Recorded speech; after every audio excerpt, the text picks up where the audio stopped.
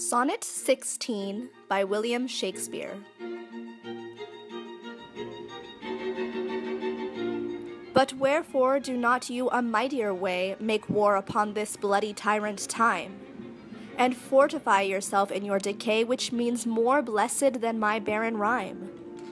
Now stand you on the top of happy hours, and many maiden gardens, yet unset, with virtuous wish would bear your living flowers, much liker than your painted counterfeit.